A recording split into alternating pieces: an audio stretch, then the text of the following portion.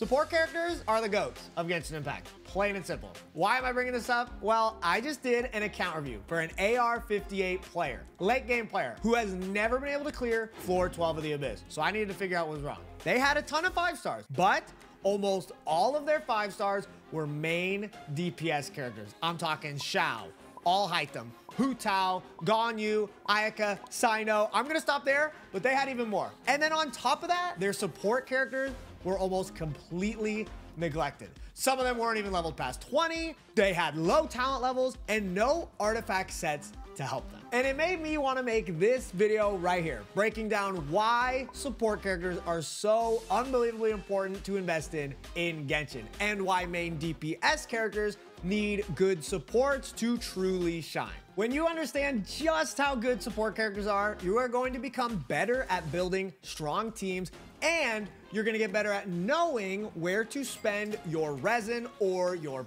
primos to make your account better. So let's get to it. I hope you guys enjoy the vid. So what is a support character? Of course, you could say any character that creates shields, buffs the team, or heals is a support character, which they are. But when I say support character, I pretty much mean any character that isn't a main DPS. So along with healers and shielders, I'm talking about sub DPS characters as well. A sub DPS is a character that does a lot of damage for the team, but does not have to stay on the field for an extended period of time to do their damage. Characters like Fischl, Xingqiu, Xiangling, while they are all very different, they are all amazing sub DPSs, some of the best in the game. So for the rest of the guide, when I say support, I just mean not main DPS characters. So just to be fair, let's define a main DPS character. Main DPSs do a ton of damage, and they require very high quality artifacts to amplify their stats, and they usually take a long time on the field to stay there and constantly deal a ton of damage. Let's use one of my personal favorite characters for our first example, Hu Tao. So Hu Tao does practically nothing when she is off field. She doesn't provide pyro application, heals, shields, anything like that for her team. For Hu Tao to be useful, she needs to be on the field with her skill up, constantly attacking to deal a ton of damage. And don't get me wrong, this is no jab at Hu Tao. When she is on the field gaming, she is blowing shit up. She is the star of the show. So she needs a supporting cast that can give her a bunch of sick effects that she can benefit from when she is the one on the field. We need these supports to fill the downtime of Hu Tao's skill. Her skill lasts 9 seconds, the cooldown is 16 seconds, so there are 7 seconds where Hu Tao can't do anything, and the supports need to come in and set up for Hu Tao to come in and blow him up again. Like a huge shield, so Hu Tao doesn't get knocked around during her skill, a hydro applicator for her to vaporize her attacks, or maybe someone who can shred pyro resistances, amplifying her damage. With all those pieces together, that is how you make Hu Tao pop off. So with that explained, it is the perfect time to go into my first big point of the video. You only want one main DPS per team in Genshin. Genshin teams are made of 4 characters, so we need 3 well built up supports to pair with our main DPS character. And if we're trying to clear the Abyss, that is 2 teams we need, so 2 main DPSs and 6 well-built supports. And to be completely honest, having only 6 support characters built up is probably not good enough to clear most abysses nowadays. They make the teams so restrictive, needing to bring 3 of these exact specific elements to beat floor 12, or you need a shield or a heal, stuff like that. So what I mean is dedicated main DPS characters like Yoimiya here are pretty much only 1 per team. Let me show you just a few examples here. Let's start with Hu Tao. I promise I'll use other characters than Hu Tao, all right? Hu Tao is so good. She does more than enough damage to carry an entire team, but she needs her supports. Let's start with Xingqiu. He is going to apply Hydro off field so that Hu Tao is able to vaporize her charge attacks, doing 1.5 times damage, which is huge. And his rain swords are going to give her some damage reduction, and stagger resistance, also huge for her. Zhongli will provide a huge shield, giving her even more stagger resistance, so she will not get knocked around during her skill when she needs to do damage for those important 9 seconds. Zhongli's pillar even shreds resistances of the enemies, buffing her damage further. Finally, for this team example, Bennett. Bennett is going to provide huge heals for the team. He's going to activate Pyro Resonance for Hu Tao, and he gives a massive attack buff, which Hu Tao loves. This team is not the most optimal team for Hu Tao's personal damage, but it is extremely comfy and it does more than enough damage to 36 star the Abyss if it's well built. So all three of those characters are going to support Hu Tao. Xingqiu is a sub DPS. He's going to do big hydro damage himself, but he's going to enable vaporize reactions for Hu Tao. Zhongli is a shielder and resistance shredder, and Bennett is a healer and attack buffer. So with only one main DPS, one sub DPS, and two dedicated supports, I am destroying the game. Let's take Ayaka for our next example. Ayaka is a main DPS, and for her to do the big, insane damage she was born to do, she needs the enemies to be frozen in place, or she needs pyro so that she can melt her burst, which is only possible with good support. Let's show how a freeze team is built. And keep in mind, freeze is not an offensive reaction.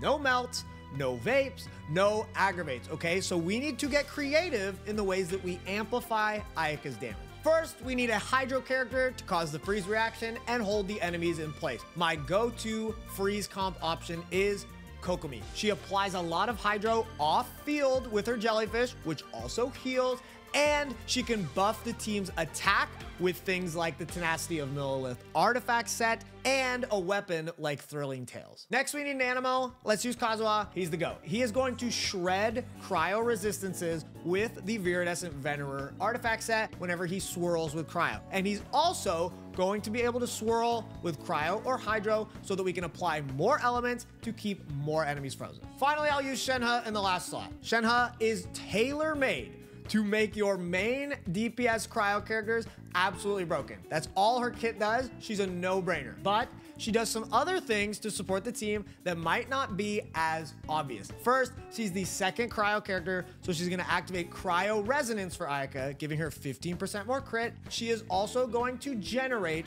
cryo energy particles for Ayaka. Ayaka can have trouble getting enough energy up so that she can burst on command every rotation. Shenhe is going to help with that by getting more cryo energy. And she also allows Kazuha to swirl cryo easier since she is a second way of applying cryo for the team. And she can even amplify Kazuha's damage if he swirls with cryo with his burst. The icy quills that she does are gonna boost his damage too. So this team has a healer, attack buffer, and reaction enabler in Kokomi.